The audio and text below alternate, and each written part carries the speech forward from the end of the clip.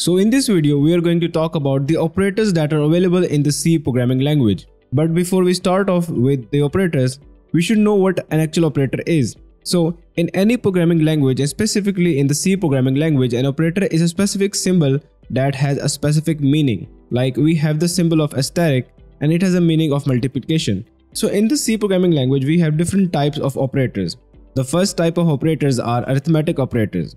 So we are going to create two integer values a and b, and then we have the following arithmetic operators. We have the addition operator, subtraction operator, multiplication operator, division operator, and finally we have the modulus operator. So we know what addition, subtraction, multiplication and division are for, but we don't have an idea what a modulus operator is. So let's test all five of them. So what I'm going to do is that I'm going to type in a printf statement, and in here I'm going to print out what I'm going to do, and then I'm going to print out the result as if I do a plus b is equals to, and in here I'm going to simply pass on a plus operator b and close off the statement. And then what I'm going to do is that I'm going to duplicate this line a few more times, and then I'm going to change the operators in each line. Then I'm going to save my program and execute it, and you can see the result of my arithmetic operators. A plus b is 17, minus is 7, multiplication is 60, the division is 0. This is 0 because the denominator was greater than the denominator, and a modulus b was 5. So again, we have no idea what the modulus operator is. Well, the modulus operator is used to find the remainder of a division. So these were the arithmetic operators. We have another type of operators which are increment and decrement operators. They increase or decrease the value of a particular variable by 1. So the way to use that is we type in the name of the variable and then double addition symbols. Now this would mean the increment operator, and this would raise the value of a from 5 to 6. Similarly, we have the decrement operator, which is b negative negative. So if I print out the values of both of these variables, we get the following result. After performing the increment operator on the variable a, we got the value 6, and after performing the decrement operator on the variable b, we got the output as 11. After that, we have the following assignment operators in the C programming language.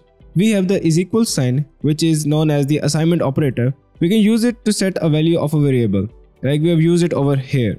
And then we have the addition assignment operator, which is equals to a is equals to a plus b. And then we have the subtraction assignment operator, which is equal to this. Similarly, we have the multiplicative assignment, dividing assignment, and modulus assignment.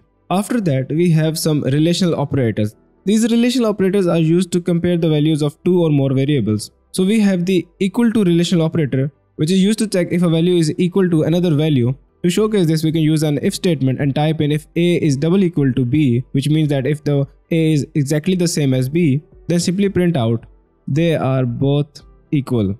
Otherwise, print they are not equal. So I can run this code, and since we have declared the values as 5 and 12, I should get the result that they are not equal. Similarly, we have the greater than relational operator, we have the less than relational operator, we have the not equal to operator, we have the not greater than, and then we have the not less than operator. We can continue this if statement as else if a is greater than b, simply print out that a is greater than b. Else if b is greater than a, then print out that b is greater than a. So now if I save this code and execute it, I should get that b is greater than a, and there you go.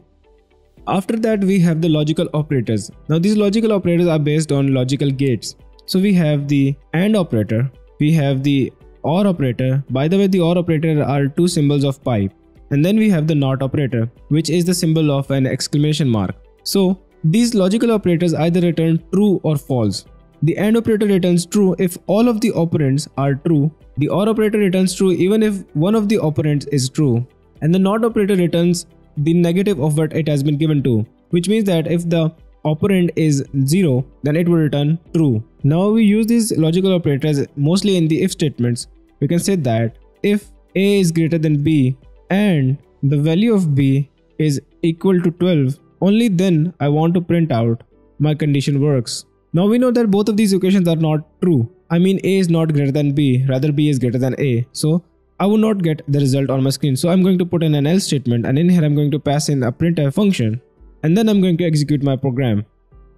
So my condition did not work because one of the operands was not true. But if I replace this AND operator with the OR operator, which returns true even if one of the operands is true, I should get that my condition works. And then we have the NOT operator. Now the NOT operator works with only one operand. So we can say that if the A is not greater than B, then print out that my condition works. So if I save this code and execute it, I get that my condition works.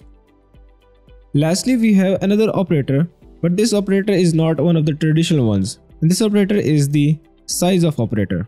So if I create some integer values and a float value, let me remove this initialization and let me create a character value as well. So I can simply say print the size of int is %lu.